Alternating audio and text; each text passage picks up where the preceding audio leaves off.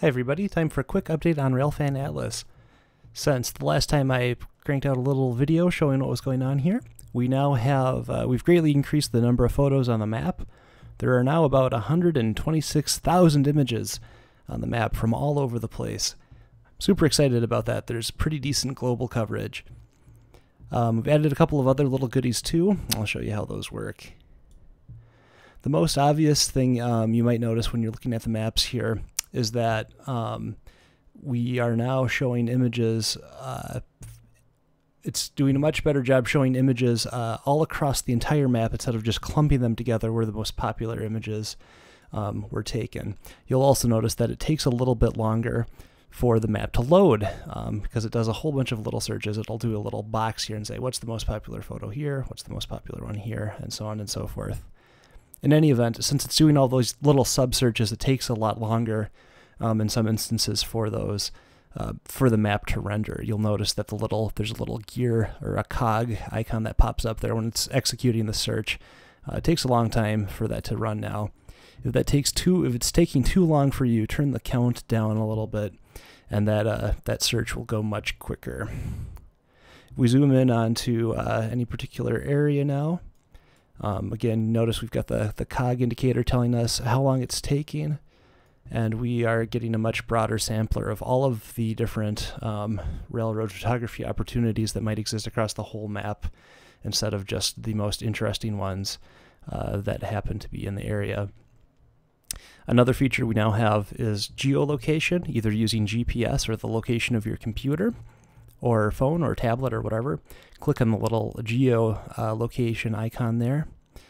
And right now it just zoomed into more or less where I am located. I live down here in this area here. It did a pretty good job of figuring out where I am, even though my computer is not connected to a GPS device.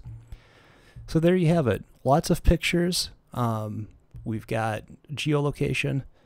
Another thing is the mobile interface is greatly improved. So if you're on a phone, your view might look something more like this. Again, you can click on the little GPS button. It'll center you on your location, and you'll have a good idea of what's going on.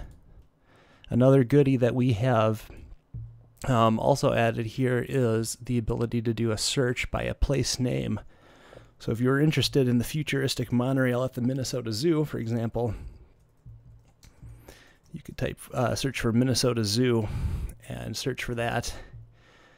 It'll zoom you right in there, and now you can see that those fabulous photo opportunities that exist there. Likewise, it uses Google's place searches, so you can do broad search terms. You can search for your address if you wanted to look for, someone was asking about like train stations in London, UK, for example. If you do a search there, it'll highlight Google will highlight what it thinks are the major railroad stations in London and zoom you out to that extent, and you'll get kind of a good overview for what's going on in that region. It's pretty slick. So yeah, I hope you guys like it. I'm glad it's been getting as much support as it has.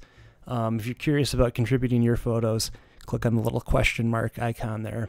And I've got, you can either add them to the Railfan Atlas group, or if you've got images that are already geotagged and part of some of the other groups that are out there, we are monitoring quite a few of these different Railfan photography groups, and all of the geotagged photos in those groups will eventually be included on the site here.